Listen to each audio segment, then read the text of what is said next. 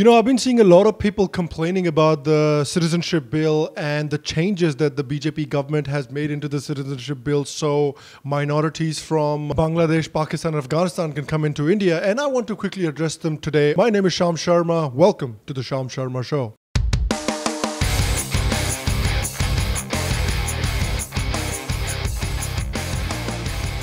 Hello, and welcome. Welcome to another edition of the Sham Sharma Show. Thank you very much for joining me today. Thank you very much for watching. I appreciate you. Okay, so from our history, we have learned that wherever Hindus become slightly less than the majority, soon after that, they're essentially wiped out. They either become a tiny, minuscule minority or they're pretty much completely wiped out. And so we know that that happens. And so it is our duty to help the Hindus and the Sikhs that are stuck in these countries clinging on to survival. As the last stand for Hindus in the world, India has a Dharmic duty there. So I think in accordance to that, a new citizenship was introduced by the Bharatiya Janata Party, which amends the Citizenship Act 1955 to allow Hindus, Sikhs, Buddhists, Jains, Parsis and Christians from Bangladesh, Afghanistan and Pakistan to apply for Indian citizenship. It doesn't automatically make them Indian citizens. That's what a lot of people have been saying, that, oh, it just immediately makes these people Indian citizens. No, that's not what it happens. The proposal is that it amends the Schedule 3 of the Act to make applicants belonging to minority communities from the aforesaid countries eligible for citizenship by naturalization in 7 years instead of the existing 12 years.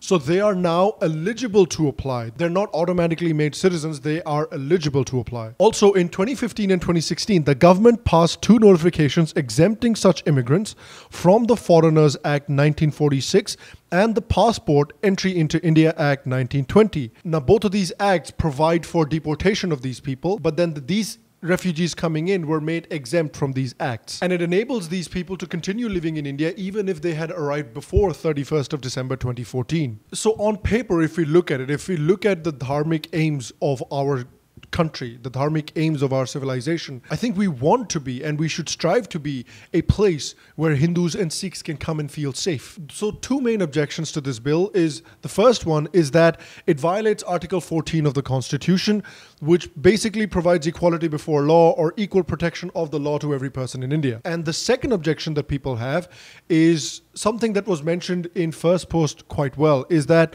in fulfilling this promise, the central government is implicitly defining India as the Hindu homeland, something that the Hindutva Brigade have done for a long time. Now, first things first, these people that are being invited to come to India, seek refuge in India and apply for citizenship in India, these are people that are being brutally suppressed and brutally discriminated against in the countries that they're being invited from. And they're facing a serious existential threat. Young Hindu girls in Pakistan are being abducted from their families, converted to Islam and married off to older Muslim men. And the families of these young girls have no recourse. The police won't help them, the politicians won't help them. These people are being killed for being kafirs. Even if the whole society doesn't support these things, there is a pretty significant section of these societies that give either explicit or implicit support to these activities. So that's the first thing. And looking at Article 14 as well, the Supreme Court has some interesting findings on that article. The Supreme Court finds that the principle of equality does not mean that every law must have universal application for all persons who are not by nature, attainment or circumstances in the same position, as the varying needs of different classes of persons often require separate treatment. It would be inexpedient and incorrect to think that all laws have to be made uniformly applicable to all people in one go. We could also said that the concept of equality allows for rational or discriminating discrimination. Also, it is not as if our constitution does not have discriminatory practices. Explicitly discriminates in favor of the downtrodden, like the scheduled castes and the scheduled tribes. Higher court judgments have actually also asked for creating a reservation system for just Muslims. There are also laws within our legal system that unduly favor minorities. For example, the Right to Education. The Right to Education Act exempts unaided minority institutions from under its purview, from under its umbrella. But Hindu institutions are part of the RTE umbrella. So there are these discriminations that happen if the legal system believes that there are grounds that these people are being discriminated against and that there should be certain laws or certain legal provisions created to help these people. And I believe that these extenuating or these exceptional circumstances apply to the Hindus, Sikhs, and other minorities that are escaping persecution and death in Afghanistan, Bangladesh, and Pakistan as well. So I think those exceptions apply to those people as well. And when it comes to the second objection, that India is being painted as some sort of a Hindu homeland, then yes, because it is a Hindu homeland. It is the last place that Hindus have left, just like the Jews have Israel as their last resort. The Hindus and the Sikhs of the world have the last resort as India. In fact, I think that Hindus should lay down a ground rule when it comes to certain basic civilizational principles. This should be one of the principles that I feel like most Hindus should agree on, is that India is the Hindu homeland. Now, when I say Hindu homeland, it doesn't mean that Hinduism should be viewed as higher or superior than all the other religions and all the other cultures in India, and that Hinduism should be adopted as the state religion. That's not what I'm saying at all.